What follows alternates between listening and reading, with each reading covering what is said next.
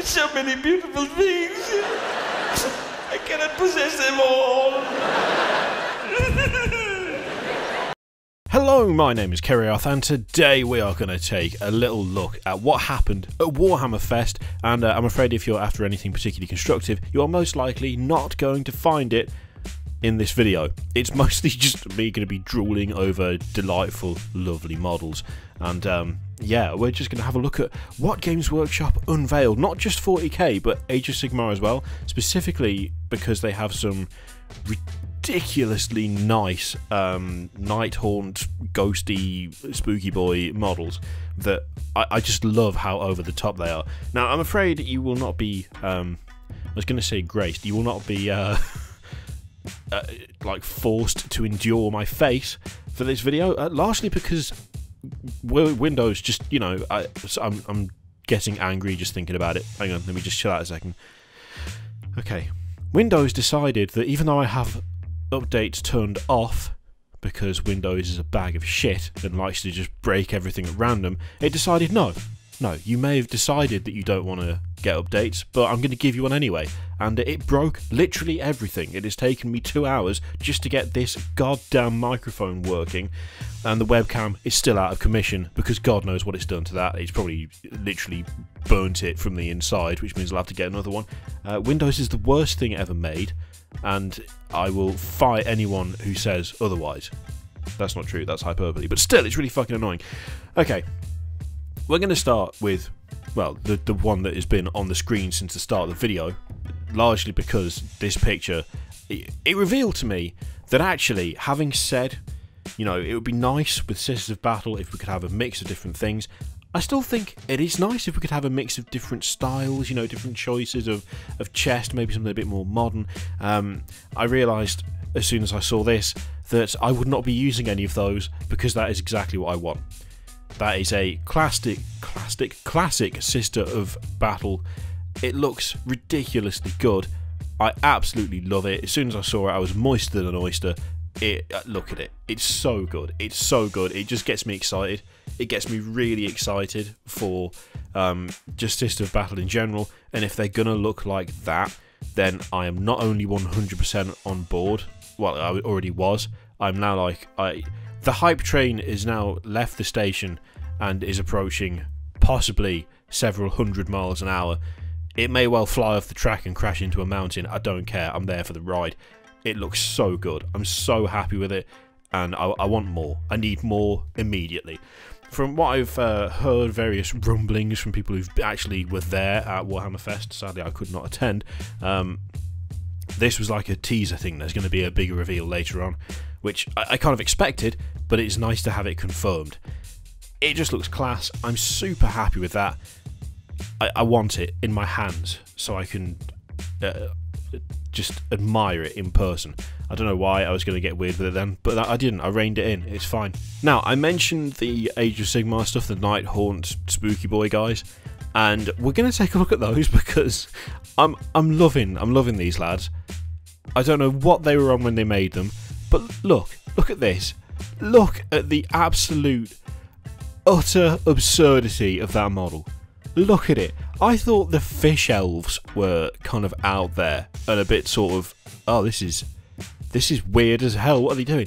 This guy, he wins all the awards for the most over the top, ridiculous design I think I've seen of any model recently. It's not enough that he's a ghost. It's not enough. You can't just be a ghost. You've got to have other ghosts coming out of you if you're going to be a real ghost. Not only that, but the other ghosts surely have to be circling round a hangman's noose. I mean, it's tied to... It's a ghost with ghosts coming out of him, with a hangman's noose coming out of his back, strapped to him, obviously, of course, what else would you do with it, with a spectral ghostly axe that is forming out of mist on the floor. I saw people who were like, that looks a bit ridiculous, that looks a bit absurd. Of course it does, and it's fucking amazing, look at it! I don't know what you could use it for in 40k.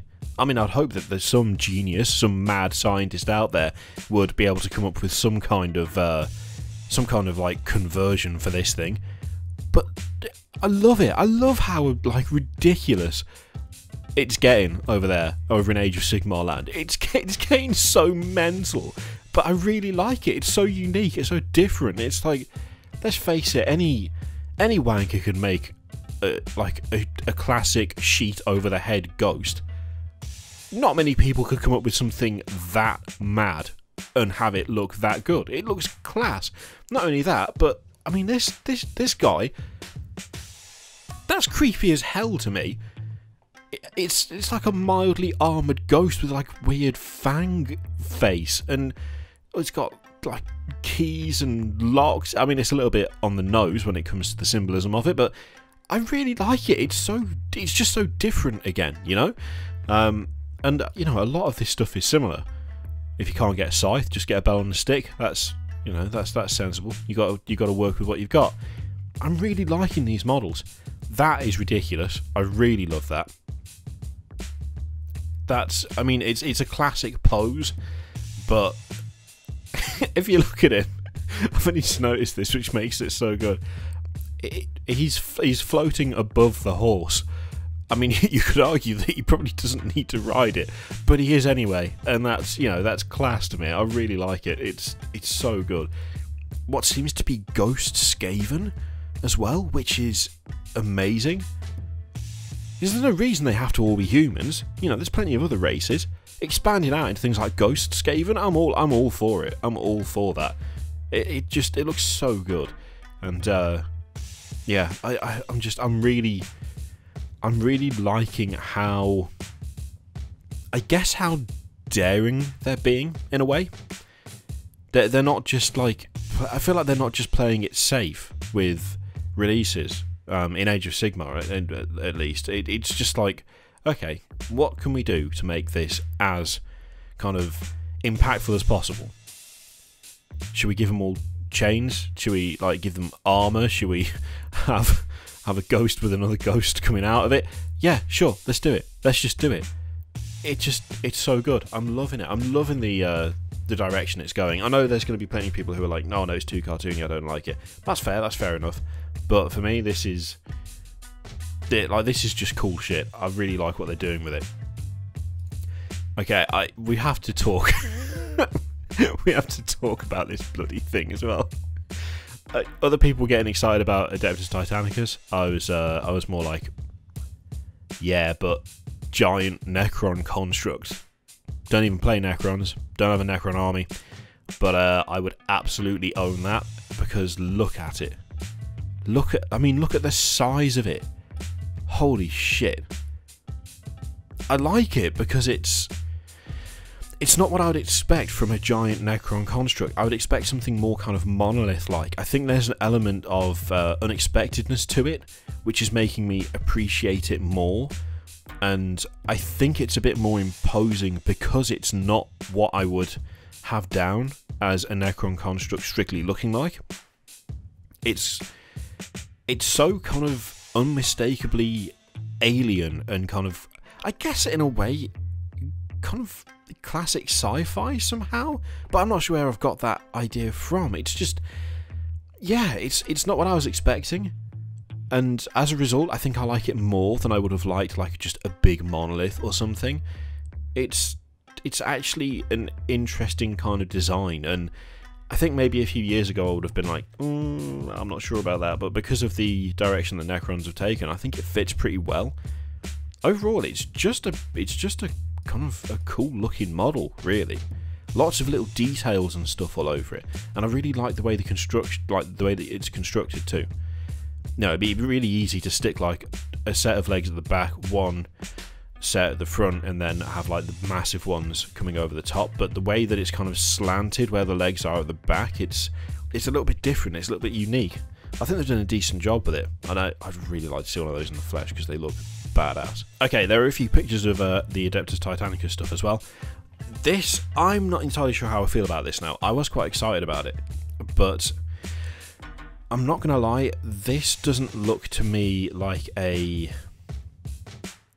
like a game that I'm going to get massively invested in for a couple of reasons, if I'm honest. The first is, while I do like the smaller scale, and it does look like it's something I would enjoy, the cost of it, I suspect, is going to be a lot higher than any of the other kind of skirmish or specialist games. This is not going to be something where it's like, oh yeah, if you spend £100 with a mate, you can have a few games of Necromunda. It's not going to be like that. They've said that this is like going to be one of the more expensive, or the most expensive games they've done, and as a result, I can see it. I can honestly see it. The kits seem to be plastic, and there's a lot of detail to them, and there's a lot of parts to them, and I kind of feel like that is going to stand in the way of people who want to get into this on a budget. Especially when you consider like the size of the scenery and stuff. I think this is going to be a properly costly thing to get into. I don't think this is going to be like the other skirmish games. You know, I don't think this is going to be a case of, like I say, like Necromunda or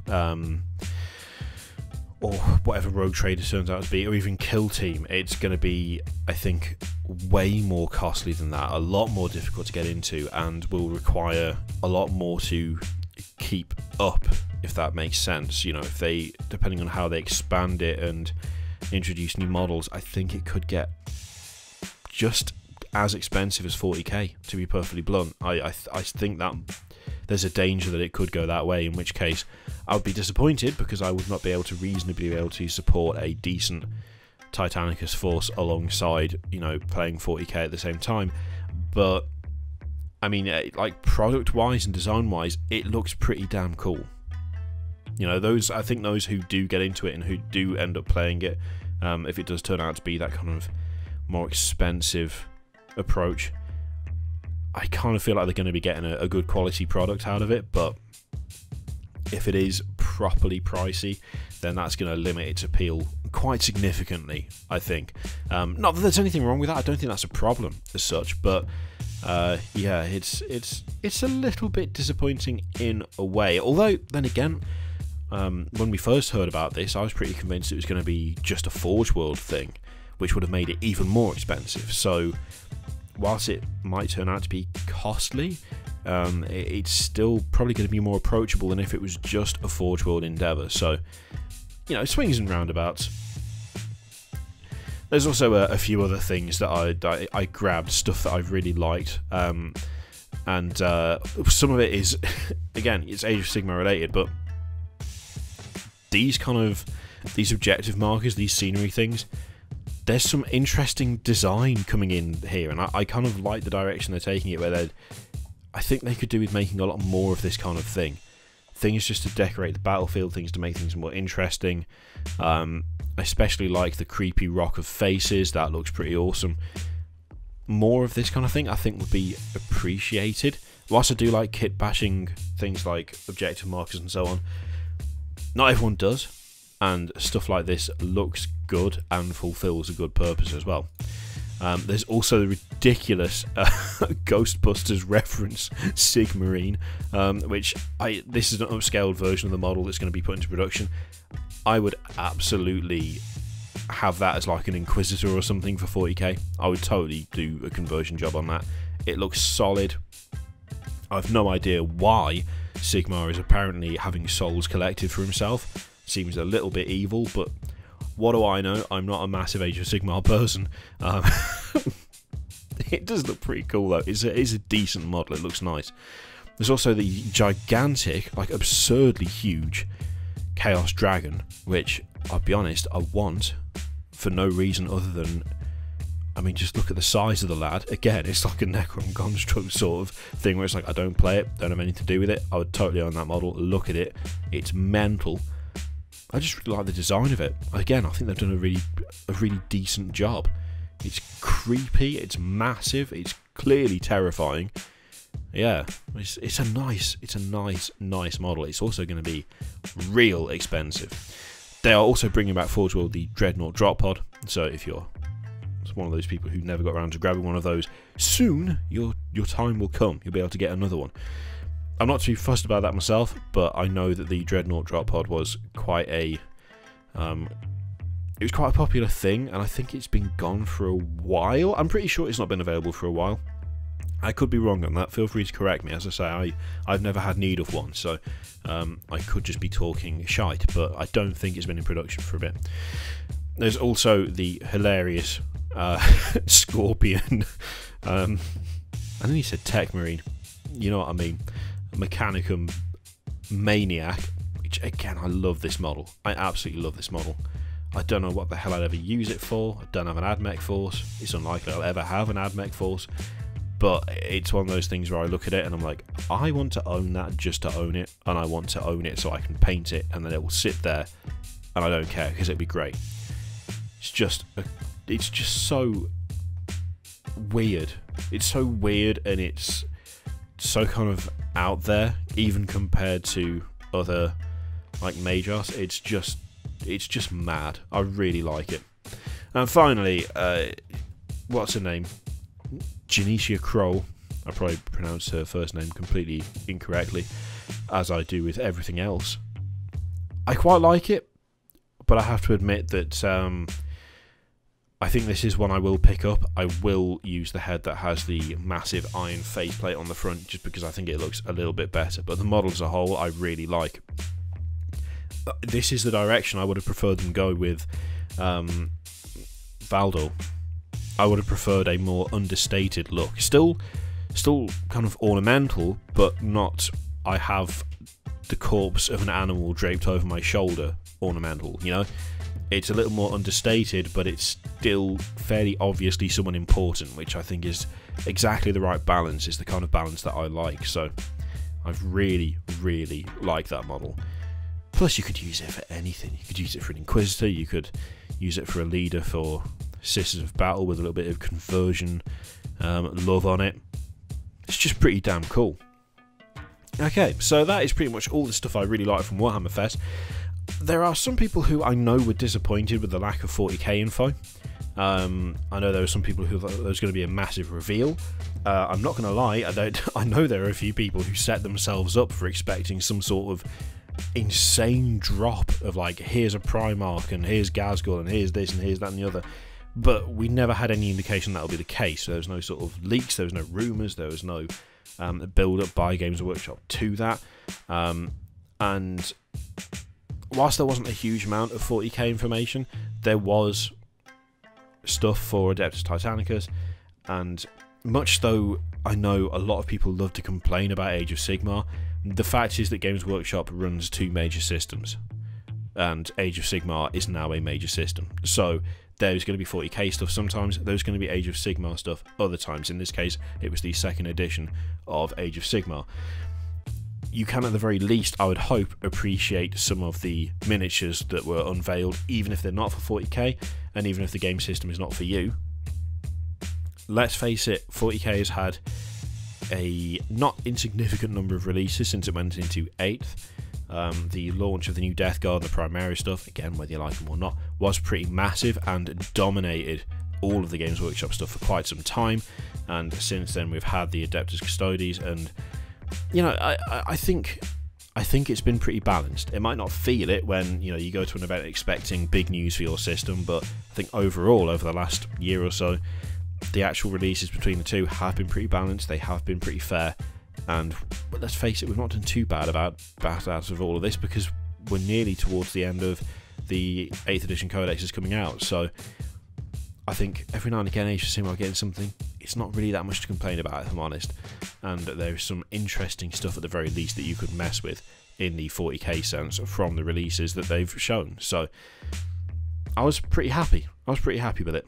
But then I am someone who appreciates things like models and I'd say story more than specific kind of focused releases for either 40k or Age of Sigmar. I just have an overall greater appreciation for things that look nice, and Warhammer Fest was filled with shit that looked nice, so that makes me happy. The question is, what did you think of it? Is there anything you saw that you liked? Anything you saw that you really hated? What do you think of the Necron construct, actually? I'd be interested what you guys think about that, because it is interesting, it is different. Let me know in the comments below, and as always, feel free to click the links on the screen in front of you, a couple of videos, Patreon, subscribe, all of that shit. Click it if you like, don't click it if you don't want to, and I will see you for the next one, where hopefully I'll have a working webcam again. Toodaloo.